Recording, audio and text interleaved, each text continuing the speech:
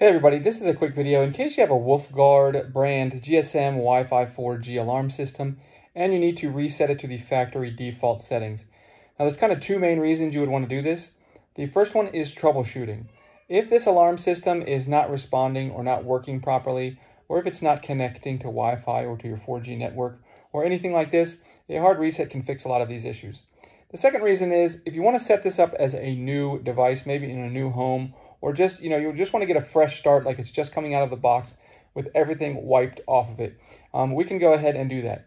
All you need to do is, with it in the standby mode, we're going to come in and hit the disarm button.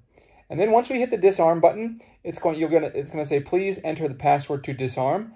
And we're going to put in a code here that's going to trigger the reset. And the code is, once it says that please enter password to disarm, you're going to enter the code of 95175308246.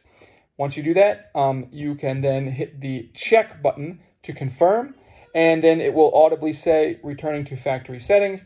Give it a minute, make sure it has power while you're doing this, and it will be restored. All the pin codes and everything like that will be wiped off of it, and it will be back to the way it was when it came out of the box.